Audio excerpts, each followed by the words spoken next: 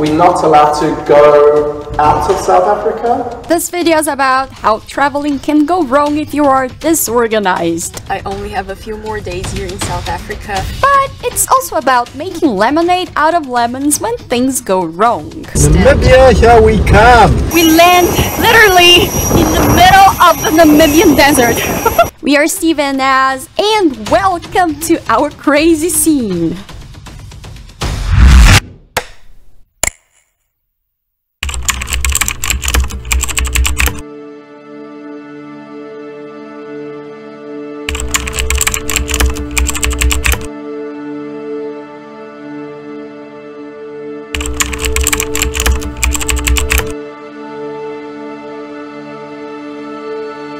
We realized my visa is running out. I only have a few more days here in South Africa.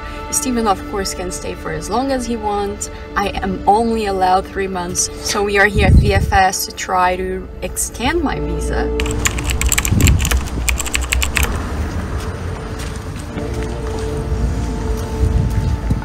Is this VFS? Yeah. Okay, cool. Thank you. Appreciate it. We're here to extend my wife's visitor visa. Essentially, I think it's the 11.1 or something. As per the law, it has to be 60 days prior. 60 days prior. Oh wow, we didn't know that. You can, as long as it's still within 7 days of its expiry. This application. This application. Okay. In case I need to leave the country before. Normally, what happens is if you lodge in the application and you have a receipt awaiting for the decision of the application, you are not allowed to go to the country of origin or whatever country that you have to go to if the current permit that you are holding is expired. We're not allowed to go out of South Africa? Really? Because I had that problem. So we were just informed by the lady working at VFS Global that if I apply for an extension of my visitor's visa, it can take from 4 to 8 weeks.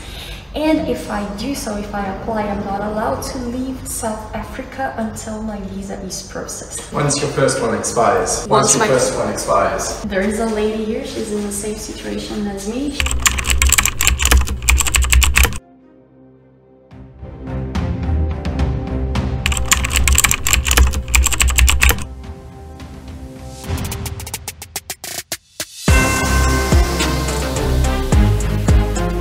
It was now the beginning of a new adventure.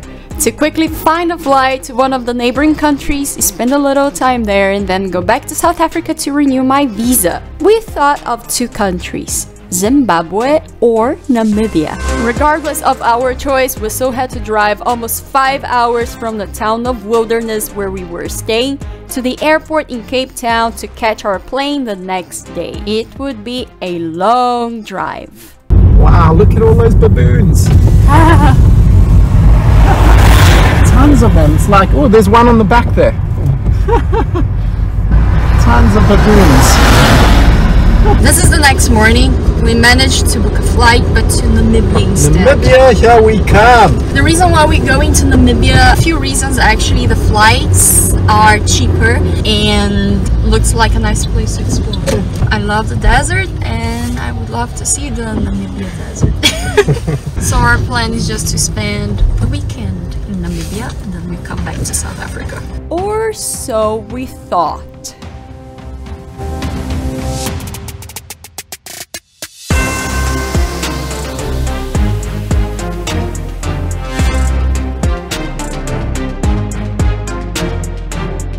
So we are waiting to check in for our flight to Namibia. It's gonna be a 2-hour, 15-minute flight. It was a major rush this morning getting everything ready. Of course, everything was short notice.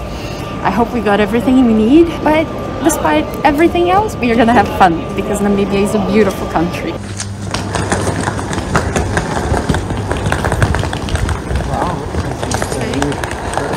In South Africa, which was excellent. The stores here, they have really African things like beaded animals, ostrich eggs, ostrich feathers like for dusters.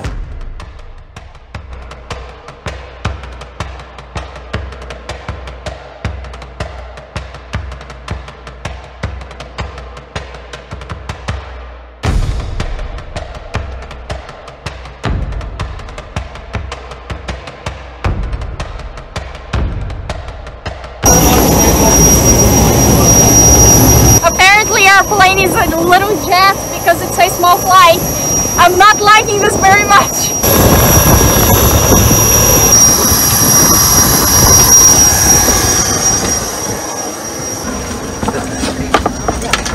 Good afternoon, ladies and gentlemen, and welcome aboard this airline flight. We will gladly sky check them for you. For cooperation and understanding.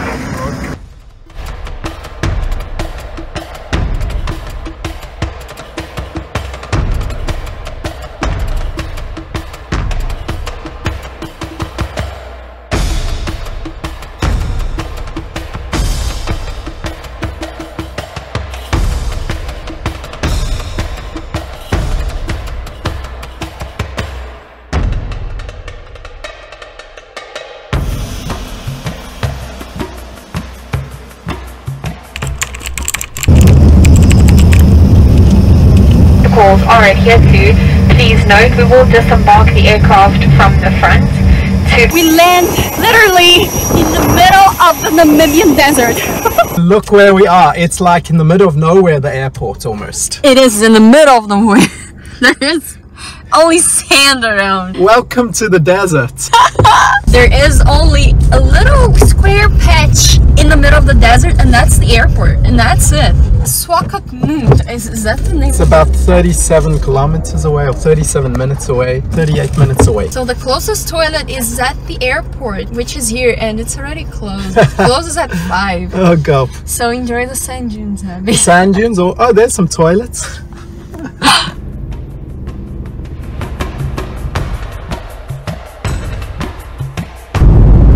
There's even a mirage. Look at the mirage. Yeah. The Namib Desert covers 16% of the country. The nearest town to us would be 20 minutes away. It would be 20 minutes of sand and scorching heat. As it was all last minute, even our hotel was booked just before we flew to Namibia. We felt a mixture of fear of the unknown and immeasurable excitement. We've been to Death Valley, Nevada, but the Namibian desert is a lot more dead. It's vastly dead. What happens after here? Well, you will have to wait for the next video.